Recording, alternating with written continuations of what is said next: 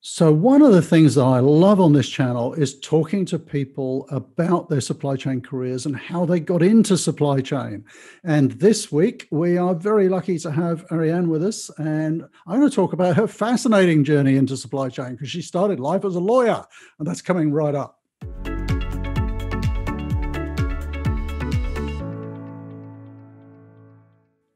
So welcome, Ariane. Now let me see if I can pronounce your name correctly. Ariane Fernanda Mbazele. Yeah, that's right. Close, close. So welcome. You've got a fascinating career background. When we first started talking, you were studying in France supply chain, but tell us a little bit about what you studied originally and where you started your career. Originally, I started my career in Cameroon as a lawyer because I had a bachelor degree in law. So I initially started in law, and I worked for 1 year in a legal firm. But I was more interested in company matters, so that's how I started my journey into business because I was more interested in that part. So I tried to look some informations about business matters. I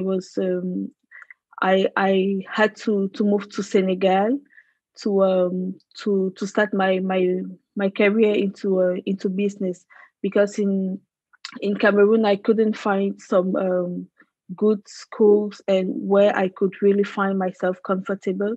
So I moved to Senegal where I had the opportunities to integrate a school where I started my studies in management and got more interested in supply chain.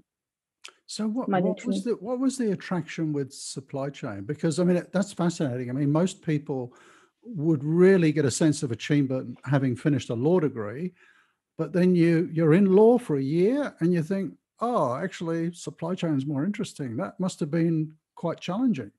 And is supply chain as interesting as you thought it would be? How I started getting an interest in supply chain was first of all by a kind of mentor for me because when I started into my path into business, I was a little bit lost. I didn't know which part of business I really wanted to get interested in. So during my studies in Senegal, I got to meet some people with whom I talked and who gave me advice. And I met one person particularly who gave me some information about supply chain, her passion about supply chain, how she talked about supply chain. So I went looking for information, and I discovered that supply chain was a really interesting field that was rapidly growing and a promising field for the future. And also, it didn't require a specific background. So I found myself comfortable without moving from law. I knew that I could develop some skills in supply chain, having a background in law already as a supply chain provides several career paths and roles such as procurement, for example, that has a connection with law. So I saw that it wasn't really difficult for me to integrate the field of supply chain, which made it easier for me. Mm. And No, I knew that I could develop these skills and the supply chain required. And that's how I started being interested in supply chain. that's an amazing combination. I don't know many people. I'm struggling to think of people who have a law degree as well as a supply chain degree. And I think, as you say, in procurement particularly, that's a really interesting combination. You get into contracting and so on. So you're just finishing up your what degree is it that you're studying in supply chain? It's a master's, isn't it? A master's degree, specifically an MSc in global supply chain management. Well, wow. And you're doing that in France? That's Yeah, amazing. in France. Yeah. Yeah, in France. So let me ask you, I don't know if this is a politically correct question or not, but it's one that always interests me. I'm always disappointed at the low uptake of women in supply chain. If we look at the supply chain industry, I think, there would be barely 20% female participation in the industry. What have you seen at university? I imagine when you study law, there's quite a gender mix, but when you get into supply chain, do you find less women studying that subject?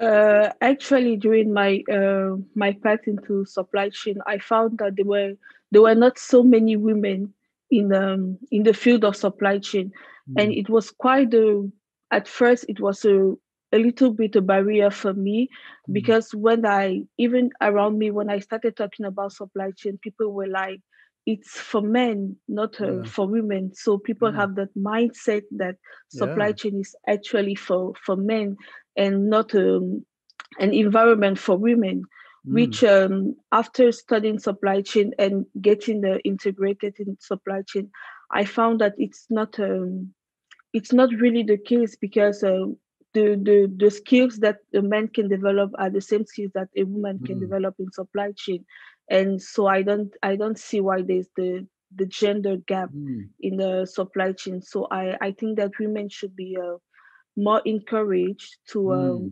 integrate such fields, as supply chain is being developed now with the technologies to ease the environment, and also with the issue of gender equality in companies. More companies are hiring more women now. Yeah, Yeah. that's good. Yeah, I think unfortunately supply chain has a sort of a reputation over the years for being about warehouses and trucks and what would you call it? A very industrial sort of career, whereas it's Yeah. not at all, is it? I mean, like you say, with the technology and the planning aspects, and I often say one of the best run warehouses I think that I've ever been in is actually one here in Western Sydney, and that's run by a woman who does it amazingly well. You know who you are if you're watching. So Yeah. no, Yeah. I'm always excited to see more women getting into the industry and doing really well in the industry, which is fantastic. So And I know in previous conversations you had a great yeah. interest in digitization in the supply chain. Tell us a little bit about that, what you've been exposed to and what you've learned about that. What I learned about digitalization in supply chain is basically the importance and the impact that the digitalization has in supply chain. First of all, what uh, what I understand by digitalization is the digital and innovative transformation of supply chain processes, and which brings optimization in the supply chain processes, and helps many companies in speed and cost reduction. Because with the digitalization, many companies tend to create a network among the physical flow and the data, which improves the the field of work, the processes and the way of working. No, that's fascinating. So you're just finishing your master's degree now in supply chain. Yeah.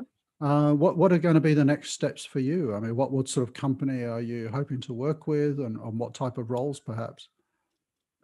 The companies I would love to work to would be food processing companies. Those Mm, are the main companies that I really got interested in.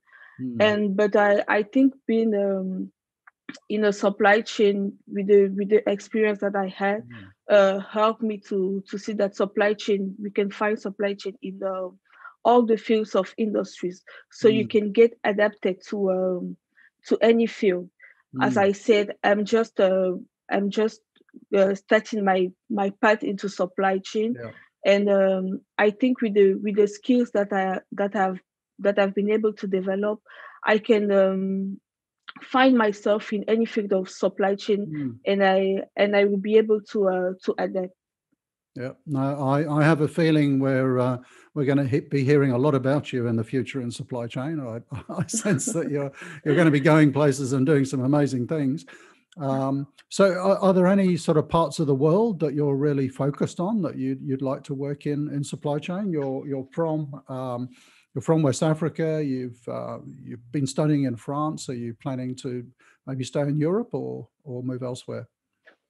I am planning to get a good experience in Europe first, and later go back to Africa and work in Africa. Yeah, in any part of Africa. Yeah. Yeah, that's great. But look, I wish you every success. Like I say, I'm sure you're going to be doing very well. We had a chat a few days ago, and I know that you've started interviewing with some companies in Europe. So best of luck with that. Maybe there's a company watching who thinks, hang on, Ariane would be a great fit for our organization. So perhaps we'll put your LinkedIn link down below the video. If you're very quick, you might be able to talk to Ariane before she gets snapped up. So thank you for joining us today, Ariane. That's an amazing journey. I'm kind of flabbergasted. I love that mix of law and supply chain, which I think is really going to set you up very well. So thanks for joining us. I wish you the very best of luck for the future. And I'm sure there'll be lots of people watching this video who find your story quite inspiring, and particularly the ladies out there who might be thinking of supply chain as a career. Why not follow in Ariane's footsteps? So thanks for joining us, and thank you for watching, and we'll see you next week, folks. Oh, if you are new to the channel, I'll just remind you that we publish videos every Tuesday evening Sydney time, and if you'd like to subscribe, that'd be great. There's a button down there somewhere. And if you hit the bell, you'll get notified every time a new video comes out. And do provide some feedback down below, some questions, maybe about supply chain careers, and maybe I'll get Ariane to answer some of those for you. So thanks for joining us, Ariane. Bye for now. Thank you, Rob. And also thank you for all your videos that inspire students in supply chain like us to get to know more about the supply chain careers, and how we can start a career in supply chain, because I watch a lot of videos from you, and it really helps us to get inspired for supply chain work. You're too kind, but I think we'll be watching videos of you in the future, and I'll be learning something. So. Thank you. Okay, let's keep in touch, and we'll talk soon. Bye for now.